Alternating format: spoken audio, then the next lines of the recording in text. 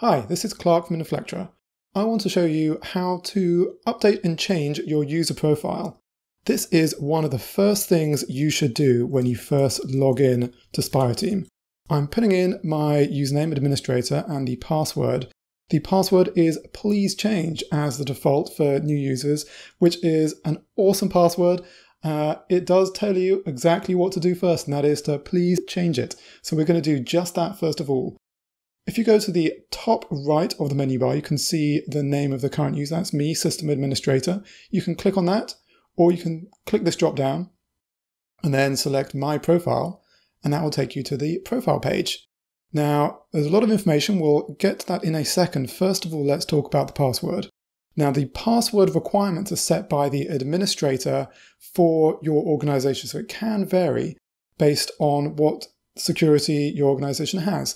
So I can't tell you whether you need numbers or letters, but what you do here is just put in your current password, put in a new password that conforms with the requirements you have, and then repeat it there. If you want to put in a new question and answer, you can do so in this area. Then don't forget to click Save. Once you do, the page will reload and you'll have this message at the top saying your preferences have been saved. So that's great. Let's get rid of that and get rid of that. Now let's talk about what else we can do here. First of all, we have a user avatar that we can change. I love this little animation. Now the avatar, as it says in this area here, cannot be more than 100K in size and no larger than 100 by 100 pixels square. So I have an image ready to go. So let's click this plus button, and I've decided I'm going to be a pine cone. I don't know why, but pine cones are nice. So again, we put that there. Now we just need to press the save button, and preferences have been saved.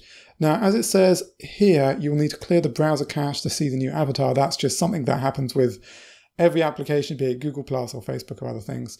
Okay, so I cleared my browser cache and I refreshed the page, and now you can see I have a lovely pine cone both here and here, and everywhere in the app I will now be represented as a pine cone. So now that we have our avatar in place, what else can we do on this page? You can, of course, change your name and make sure it's spelled correctly. There is also RSS functionality inside SpiraTeam, which is useful both for getting RSS feeds when certain things update or new items are created inside the application, and also for connecting to our API. So we're going to leave that for now. You can put in your department and organization. Now, this is a good one. You can select your start page. I actually do have mine always set to my page. But you can also have it set to your last open project or your last open project group. So I know that the big boss here sets it to last open project group. And when they're commuting in the morning, they open up SpiraTeam and they can see what's going on across all the projects they're responsible for. I need to see what I'm responsible for, so I have it set to my page. Now there's a number of tabs down here at the bottom. We've already talked about password and security. For email preferences, you can put in an email. Now in regional settings, you can choose your culture and time zone. The culture will change the language if it has it available inside the application. Not all of these languages are supported, but it'll also do things like change date, time format, and that kind of thing. So that is actually really useful to pick exactly what culture preference you prefer. For time zones, it will obviously give you all the times in your local time zone of choice. Once you've made all the changes you want to, be it on the regional settings, your email, your password, or your name and other details up here, don't forget to click Save, and then it'll be updated on the server.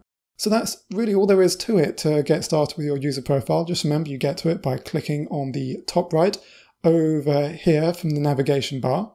If you found this video useful, please leave a like, and I'd love to know what your favorite starting password is for an application. Normally it's either like administrator or administrator default. I really like that we have please change. If you have a favorite one you've come across, please do share it in the comments below. If you'd like to stay up to date with tips and tricks for SpiraTeam and other Inflectra products, please feel free to subscribe. Thanks for watching.